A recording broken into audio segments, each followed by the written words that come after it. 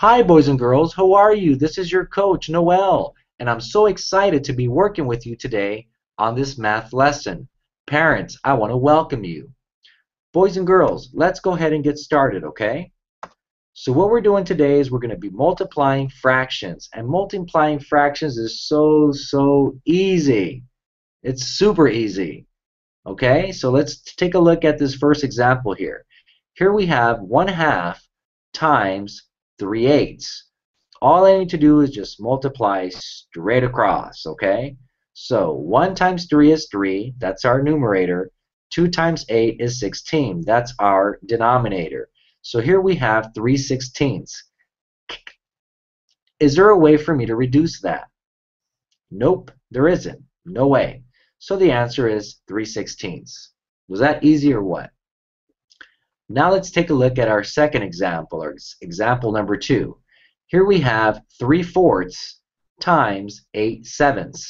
Okay, so what I do is I multiply straight across. 3 times 8 is 24. 4 times 7 is 28. Okay, and now that I have 24 28ths, I have to decide if I can reduce this. Well, yes I can. Okay, well, first of all, I've got two even numbers, so I know that I can divide both of them by 2. But let's go ahead and let's figure this out here. Okay, I know that 6 times 4 is 24. I know that 7 times 4 is 28. I'm going to divide by 4. So 24 divided by 4 is 6. That's going to be our numerator. 28 divided by 4 is 7. That's going to be our denominator. And we've just reduced it. Can't reduce it anymore. So the answer is 6/7. And that's it. Can you believe it? How cool is that? Simple, simple, simple. Multiplying fractions is very simple, okay? Boys and girls, let me remind you of a couple of things, okay?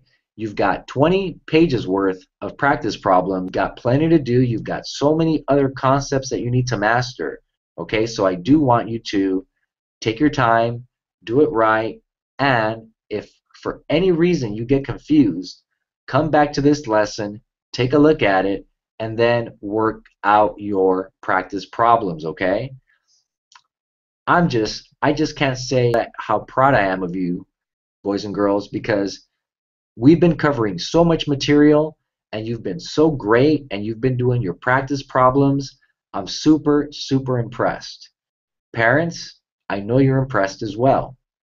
And let me thank you, parents, from the bottom of my heart for allowing me to help your child improve in the area of math. Boys and girls, we'll see you very soon at the next lesson. And in the meantime, everyone, please take care. Bye-bye.